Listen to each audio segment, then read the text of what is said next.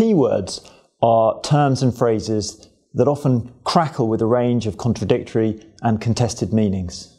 Keywords that cross borders of language interest us most particularly in the research project Early Modern Keywords. I've long been fascinated by the many untranslated French words and phrases that we use so often in English, as medieval and early modern speakers of English did in their turn.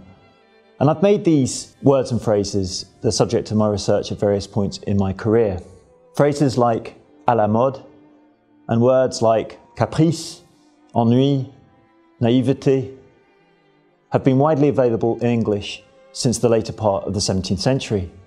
They've struck many writers and speakers of English as being uniquely expressive, or as the French would say, the mot juste. They matter to me above all perhaps because they complete English by elegantly recalling its fundamental incompleteness. They reveal its relation to the languages that surround it. They mark out things it can't immediately express, while also creating for it new possibilities of expression.